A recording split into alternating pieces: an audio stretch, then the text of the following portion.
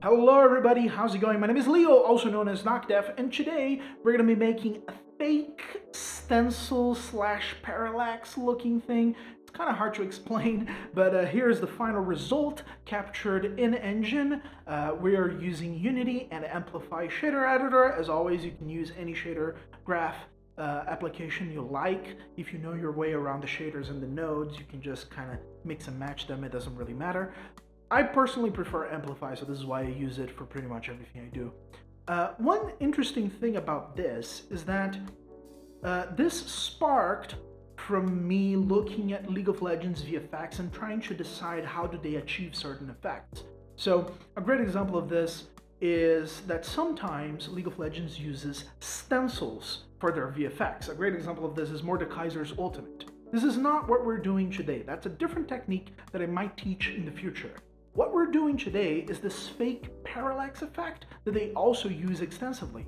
So this research and development project of mine started when I saw some VFX from League of Legends that had depth, a stencil-like effect, but also they faded in and out. They had erosion maps, the mask for the actual edges that separates the background from the foreground.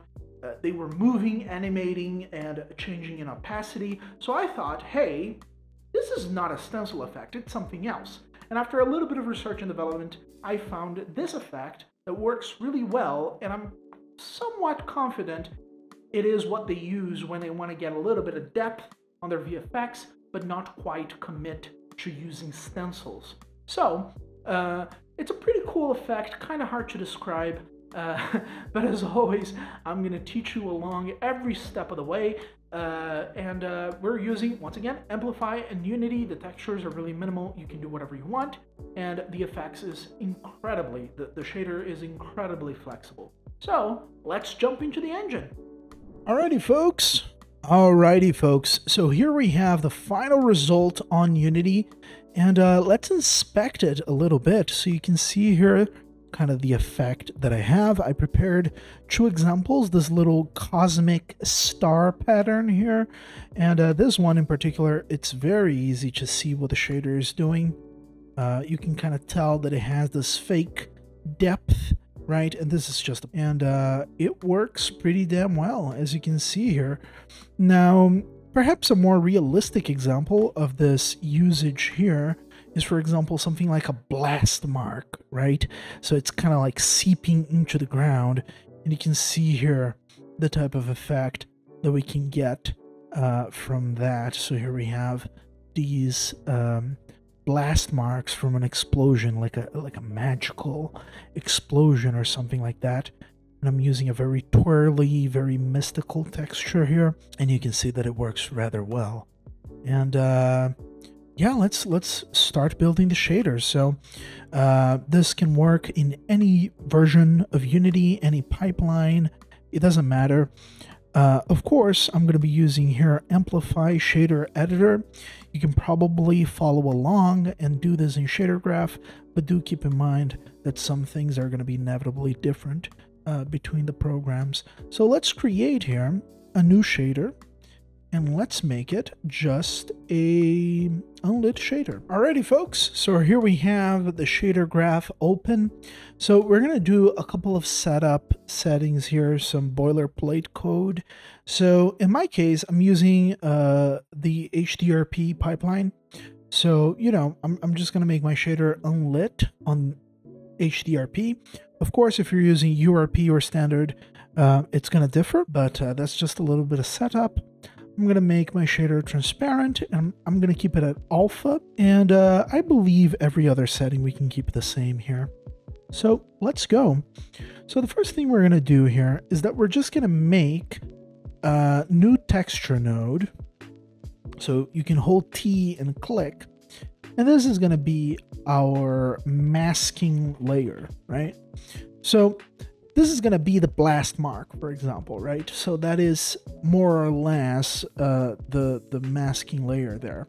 So for now, we're just going to hook this up into the color, into the emission, and the alpha channel here into the alpha. And let me just select a random texture here to put in there. So let's search for blast here, just see what I can kind of find.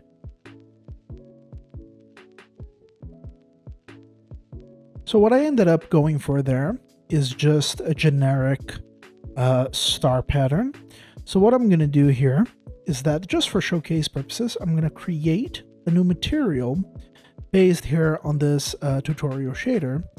And you all will very quickly realize that if I take a plane here and I apply this material, it's just going to be the same thing as an unlit default, particle shader, and nothing much is going on here. But this is going to be our basis for everything else.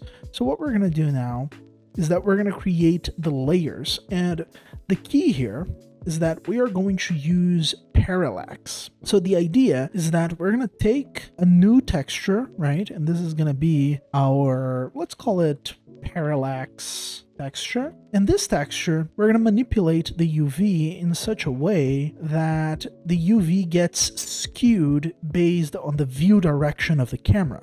So as the camera moves around the textures, the UV of the textures is going to be manipulated, skewed, and messed with in a way that it looks like it's reacting to the camera movement, so it looks like it's either further away or closer to the camera. It's a really neat trick. So let's begin. So what we're going to begin here is that we're going to create a new parameter here, and we're going to call this parameter something like subsurface scale. We're also going to need a new parameter for the scale of our actual parallax. So let's call this one parallax scale. If I take, for example, a UV node, so you can hold U and click this texture coordinate node here, we can put this subsurface scale as our tiling on the UV node. And what's going to happen is that this is going to control the tiling of the noise itself. This is not quite parallax yet. And what we're going to do for the offset here is that we're going to invert this. So we make the offset negative, and we can do this by doing 1 minus. And we're going to multiply it by 0.5, which essentially means we're going to be having whatever that value is, and we're going to put this into the offset. The reason why we're doing this is because we want to change the origin of this texture coordinates. Why do we want to change the origin of it? Well, it's because we're going to actually add some logic into it.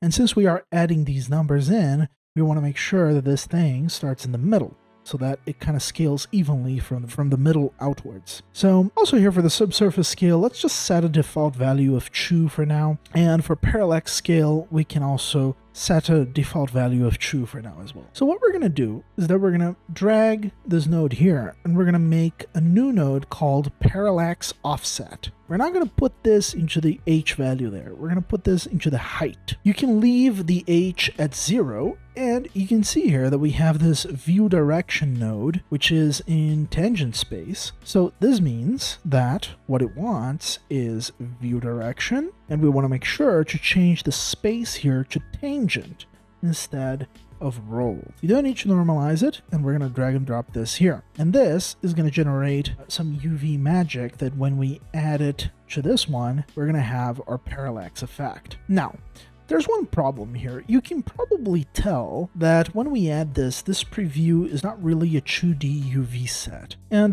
there's a quick and easy way to fix this, especially on Amplify, which is a node called vertex to fragment. So you can go here, and whenever we do this, we're going to turn this into a usable UV set. So if I plug this into my UV and I select here a random noise, let's say this one, you can see here that now our UV sets are properly working, and we have this noise being sampled, and of course it is being slightly tiled by these two values here. But now what we can do is that we can hook this up into the color and into the emission here so that we can test it out for ourselves and see what it looks like on the engine.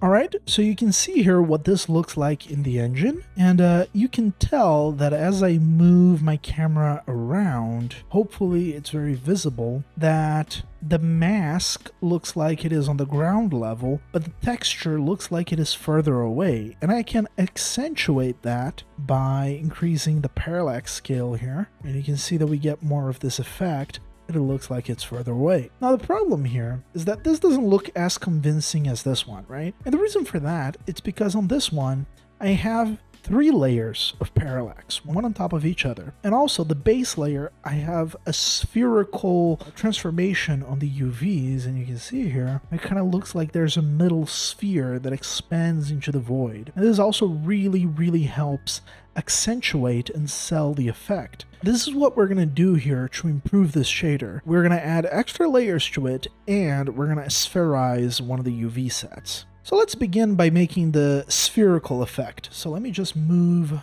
all of these fellas over here to the side. We're going to add a new piece of logic here. Thankfully, once again, Amplify has everything easy for us. So you have this node called Spherize, which, as the name implies, turns into a sphere. We're going to put our vertex to fragment into the UV there. And here we have a strength value and an offset value. So we're actually going to expose those as variables. So we're going to make here Spherize strength. We're going to make it a pretty high value, like -10, for example. We're going to plug this into the strength. And finally, we have the offset. The offset doesn't matter as much, but it is nice to have. So I put this a value of 3, but you can see here what the offset is doing. And in general, pretty much any value is going to work fine. It depends on really the size that you want the spherical effect to be and how much you want it to fade into the edges. Now that we have this, there's another way that we can even improve this further, which is by adding a panner. So panner essentially is going to move the UVs over lifetime. So what we're going to do here is that we're going to make a new property, and this is going to be spherized UVs panner. And we can put this at a default value of like 0.1, a very low value here. And if we put this into the speed and we plug this in, you're going to notice now what it's doing to our actual texture. If I save this out and I look at it in the world, it's going to be a lot bigger. Here it looks very tiny and very puny, but it's not going to look that small once you go here into the world. And you can see here, well, this one is still looking pretty tiny. We can adjust the values. That's why we expose them as variables. But you can kind of see here that now when I move the camera around, it's pretty obvious that this thing is reacting to the camera. Now, as I said before, we can adjust the values here.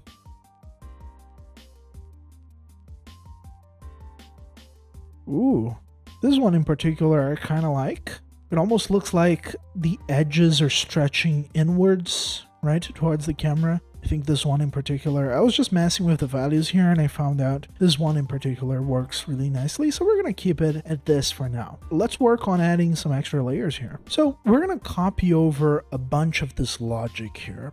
So for example, we're going to copy over most of these little elements here. Parallax offset and the view direction. And what we're going to do is that we're going to take a new texture by pressing T, and instead of being an object, we're going to make it a reference.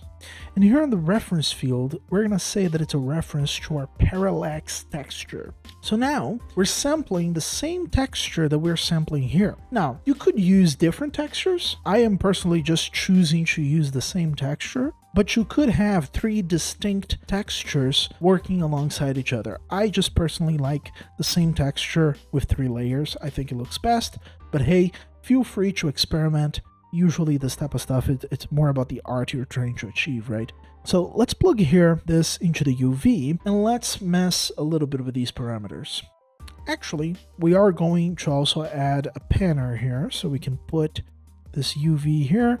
We can create a new float, make it a property, and let's make it panner. I'm just going to keep it as panner. And let's add a default value of 0.1, plug this into the speed, and now we can put here into the UVs. We want to use these same variables here, but in general, we also want these variables to be smaller and smaller as we go through so that we get the impression that the layers are on different heights. So for example, here on the parallax scale, we can multiply this by 0.5. And by doing so, it is the same as essentially having the value of this value here. Now we can plug this into the height, and here on our subsurface scale, we can put this into the tiling, and here into the offset, you can plug the same parallax scale into the 1-. This is going to generate some nice variation here. And now we have one layer of a camera adapting texture. So what we can do is that we can once again kind of just copy over all of this.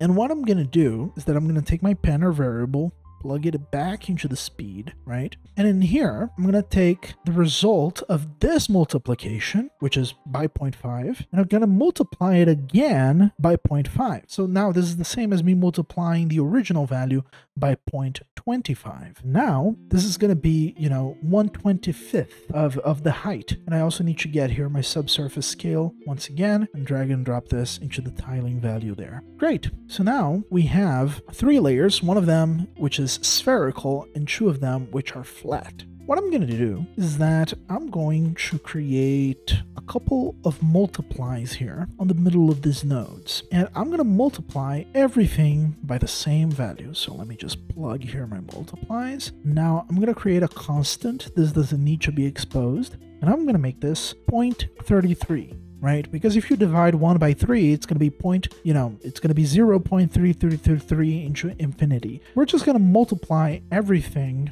by 0.33, which is kind of the same as dividing by 3, right? So we're dividing these values by 3, but once again, multiplying is cheaper than dividing. This is why we're choosing to do it this way. And now that these values are all divided by 3, we're going to add them up together. Now, why don't we just straight up add them, you may ask? Well, if we do that, our values are going to get a little bit huge because this has a little bit of white in it, which is 1. This has a little bit of white in it, which is 1. And this has 2. So when you add all of those things together, it's inevitably going to bleed over 1 and generate bloom. And once again, this might be desired, but if I were to add bloom to this effect, I would make a multiplier at the end that you can control. This way you're going to have control over the VFX. And now you have a choice to make. You can either multiply this by this, right? So you're multiplying the mask with your parallax layers, or you can straight up just plug the result of the additions into the color animation. It's really an artistical choice if you want to have control over the color using the mask, which is sometimes desirable, sometimes not. It's up to you, it's your call. So I'm going to save this out. You're going to very quickly realize that we're going to get straight out of the box the same effect from the previous shader, unless I have done something wrong, which I don't think I have. But hooray, look! Now, as we move the camera, it looks a lot more like we have a parallax effect that is indeed with this fake depth. Looks pretty cool to me. And of course, all of these parameters, you can manipulate them and get different results from them. For example, if I mess there with a little bit of the spherization, I can change the parallax scale, be really close or really further away. So yeah, this is the tutorial. And of course, you can change these textures here. So I can change our noise texture, for example. Let me make it this fiery looking texture here, for example. I can change the mask itself. So I can, for example, let's try this one. Look at this. Pretty cool, huh? And this is a nice way of enhancing your visual effects.